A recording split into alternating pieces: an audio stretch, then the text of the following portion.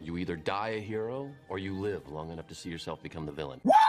Good morning, Trigo! What's happening? Yes, I'm back once again to upset even more of ya. I did such a good job last time. I was almost banned from another club. Not the first time I've had that threat. Morning, Mr. Cleantfos. So for the first time this season, you know what that means. It's here, it's now, it's game day. And here we are once again, ladies and gentlemen, boys and girls, children of all ages. I know you have missed it. It is the first game of the season that will see us heading up the A6, which will take us about an hour from Langford Road in Henlow at Ford Park. We are on our journeys for this first game of the season away to Irchester United over at Alfred Street. It is Irchester United v Langford in the South Spartan Midlands Division 1. So after many meetings with the Langford management and the committee about trying to convince me to come back and do this all over again, begging me to come out of retirement, must have retired about 4 or 5 times. This is how the meeting went. Can't do it. You can. You can do it. You can. You can. But anyway, that's another chatting. Bollocks. Let's get into football. Nose.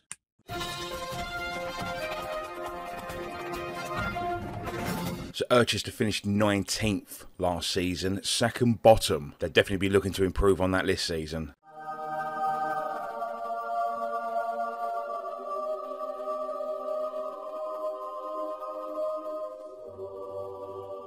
Liam Leonard and Trent Woodley.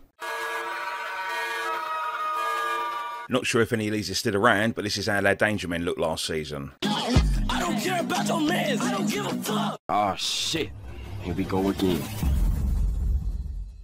What felt like playing football on an ice ring, we ran out 7-2 victory winners. So, with that all being said, it's been a long time coming. Let's get to the grounds. Let's get some team news in. Let's get 3 points and the nets. Get the fuck out of here. Up the Langy!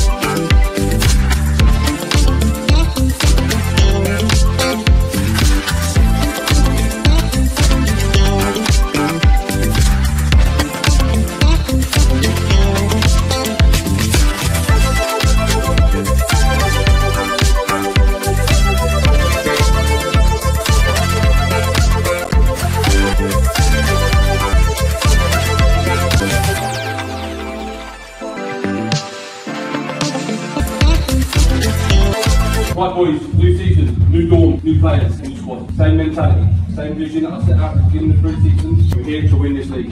Anyone disagree? Right, start again. Anyone disagree? Simply today, we're about to change it up a little bit. We've got a few players missing. As we call the team out now. Stuart Robertson, gaffer. Josh, keeper. Sam Onions, defender. Adam Turner, defender. Joe Reynolds, midfielder. Christos, midfielder.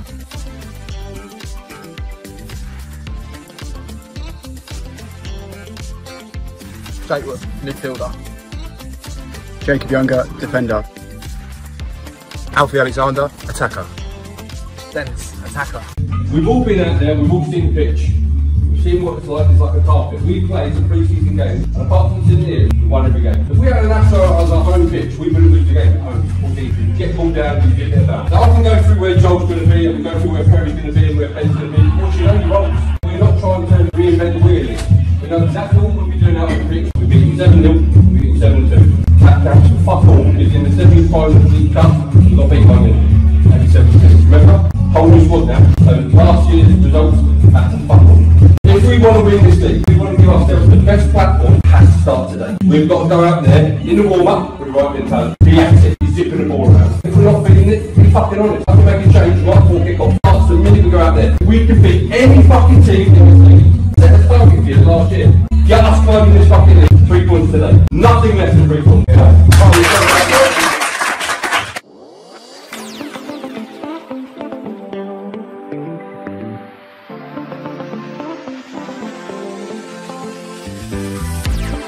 And yes, we are back once again. The All or Nothing season. Fantastic Grammy, Academy, Oscar winning program is back as we get this season 2024-2025 kicked off away to Irchester United. If you're wondering why half the players weren't there in a team lineup, because they're too big time and they don't want to turn up for training. But we have upgraded this time round, doing the camera on the VO instead of me standing there with my phone. So like Stuart has said, new season, new squad, which means new nicknames. Longest in the shower looks to play into the Greek god of vision, but he's been intercepted. Irchester want to try and punish us now. Lovely little 1-2s as number 2 would try and cross the ball dangerously, and it has been cleared by Beanstalk. So nothing came of that corner as Irchester are playing into midfield. He's taking a heavy touch and Professor Green will close that down as he's closing in on goal. He has 3 around him, plays it into Sexual Chocolate, who just gets muscled out of this. Irchester recovered well in numbers, looking to play it out from the back. We're just holding our shape at the moment. Ball's played into number 2. He sees 7 in front of him, but he's bypassed him over the top to number 9. It's a 1v1. Number 9 is looking to get down that wing. He plays into number 7, who's got in front of Onions. Plays the ball back. Beanstalk with a fantastic challenge. Number 9 looking to play the ball back in. Is anything going to happen? Ball's played in, and the spicy Italian will hold and grab and take care of that meatball. Sexual Chocolate looking to bring this down, but he's been closed out. Ball's played into number 7. There is a massive gap here at the moment as our left back Onions has gone bombing forward and decides to have a little trot back. Shot by 7. Nothing the spicy Italian could not handle. Not much has happened so far from this half from us, but the Beanstalk will play into the Greek god of vision, who will play into Tugboat, who sees Professor Green out on the wing. Bomb Scare's gone running. Has he been clipped? Ref's played on. Sexual Chocolate plays into Bomb Scare. He's looking to deliver. He's gone all the way to the back post. And Baz has only gone and put us 1-0 up. Get in. We have started.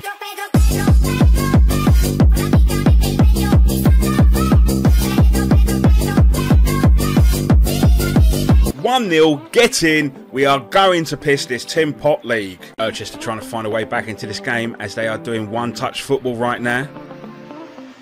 Ball lifted into the box. Number 7 plays that down to number 8. Can't get a shot off. Tugboat's there, but number 11. Deflected by Longest in the shower. And we will take a goal kick from that. Tugboat plays in Bomb Scare. Bomb Scare looking to repeat what he's done for our first goal as he has lifted it into the box to Baz to double his lead. He cannot get on the end of that. That would have been a nice, lovely little comfortable cushion going into the second half as it remains 1-0. Free kick to Irchester as they still chase an equaliser. It is away by Beanstalk. Still bouncing around, not really cleared. Professor Green will clear that long. It's bounced back in again. It's like a hot potato at the moment. Raptor trying to play in. Cannot get hold of that one-touch pass. Ball down to the side of Bomb Scare. He's into a foot race at the moment. They're both dancing over the ball and dealing with it. Ball's into the box. And relevant unmarked. Air shot, number 9. And he's missed it as well. That's a great double chance there for Irchester. Longest in the shower decided to go to the ball as 11 peeled off. That is very, very, very poor from us. Free kick to be taken by Raptor just before half-time. Can we double our lead? What a time this would be. Ball's played in. And it's gone out for a goal kick. As the referee then calls half-time. 1-0 we lead. Irchester with the greater chances. Let's see how we get on in this second half. Boys, how are we feeling about it? Talk to me. They're not that tight. They're not that tight. They're much more improved. They're much more improved. They're him in the 11. Yeah. Everything seems to go through them. They're very predictable where they're going to go. We'll play football when the ball's reset and we've got a chance to play football. We won't always be able to play pretty football. We got a great deal wrong with that first half. I thought first 20 minutes we got a little bit overwrong because we probably underestimated what they were going to be like, and they were very, very energetic. But all 3 of us on the sideline said they will not keep that tempo up. They just physically couldn't keep it up. If we're going to be brutally honest, the game should be 2-2. They've had 2 fucking glorious chances, both right in front of the goal, and we've had 2 very good shots. Don't have to be fucking pretty footballers anymore. If you're in the fucking box and the runs clips you, make the ref have a decision. Ref doing his last minute counts and checks before we get this second half underway, and it's a green light from the ref and off we go. Are Irchester going to continue as they did last season, or if they had a rocket up their arse, with brown envelopes? Nice little ball played in from number 4 to number 9, but the spicy Italian is off his line to claim that.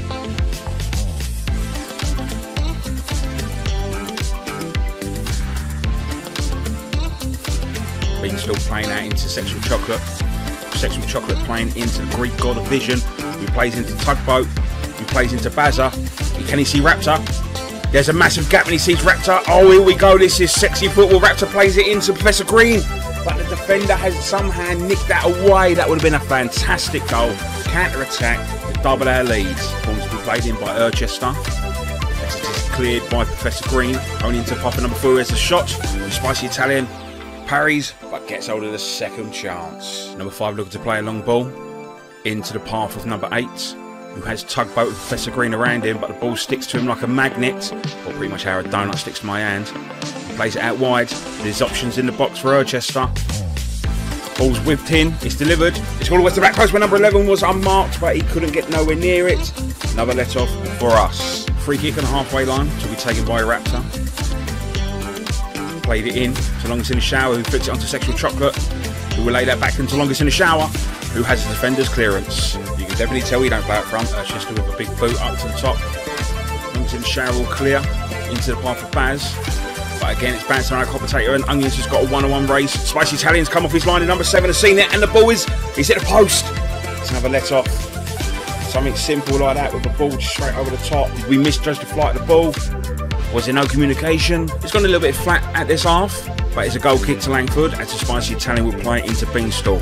He has the Greek god of vision to the right of him. He's looking to play it up front.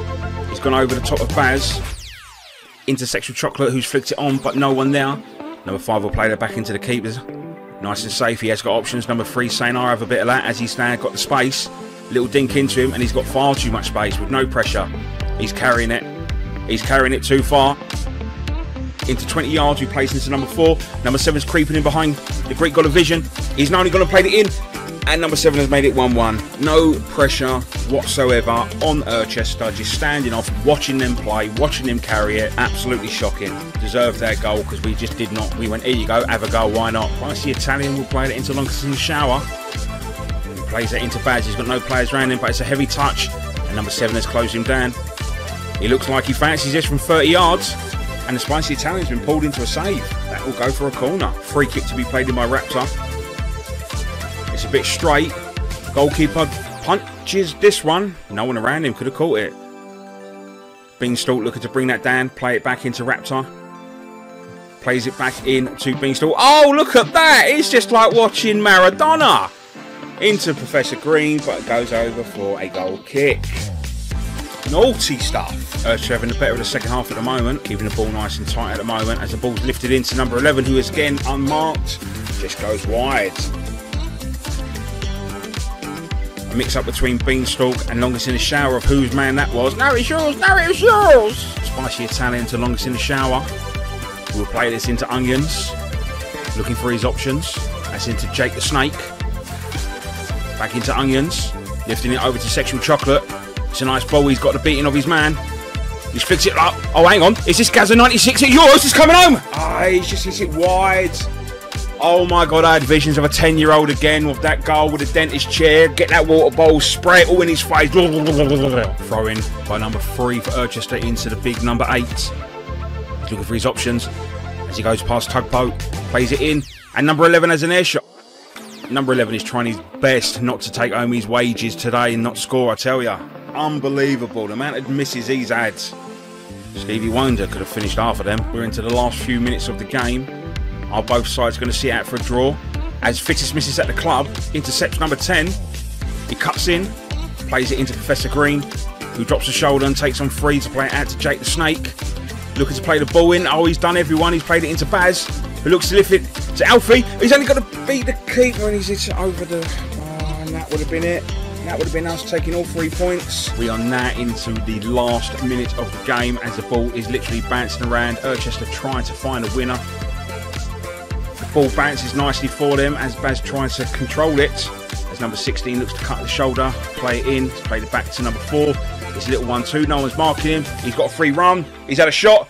And the Spicy Italian's been beaten at his near post, and we've gone and fucking lost this game in the last minute after leading. The amount of chances that both teams have had, but ultimately we've given up. And that is it. The referee has called full time on the opening day of the season, and it will go down as a defeat after a 2-1 loss to Irchester United. We have to get into our fucking psyche right here, right now. Is if we are not playing well, if we don't have the strength and depth throughout the whole 16, we do not fucking lose games if we've gone ahead. The minimum you can walk away with is a draw. So we've done exactly what we did last fucking year. You know what surprised me? They looked fitter than us. How the fuck is that even possible? Oh yeah, I'll tell you. Because half of our fucking lot don't turn up to training. To lose that game in the last fucking 3 minutes is criminal. Whether we deserve to walk away with a point or not, that's where we have to fucking get our game management on, get our angry side on, and make sure we're not losing a fucking game, that we're walking away. And then what we do, we say, you know what, we've stolen the fucking point on the road. As it is, we've walked away empty-handed. And we fucking deserve to walk away empty-handed, because we weren't good enough. We did not play football second half. We're starting on the back foot now, aren't we? They're a good side, I'm not going to take it away from them. Quite organised, quite functional,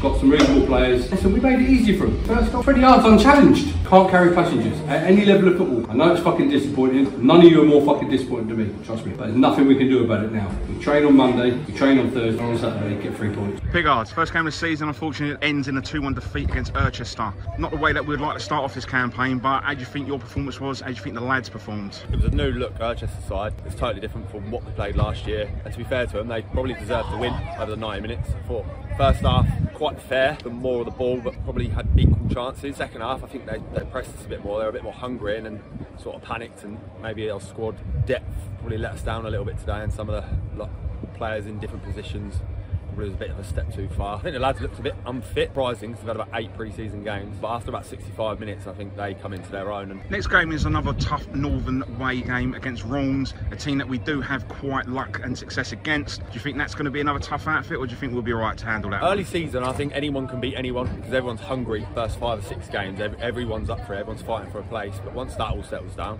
I think sort of teams then start to show where they're going to be in the league. But it'll be tough. They'll still want to win. They'll want to get one back over on us. Last game of the season, I think we absolutely demolished them. We've got a week to prepare and probably do a lot more than we did today. First game of the season ends in a loss, 2-1 victory to Irchester, who did deserve it. Much changed team compared to last season. No knee-jerk reaction. First game down, loads more to go, and it all starts again this Saturday away to Wrongs. Just got to put it right. You know what to do. Ta-la.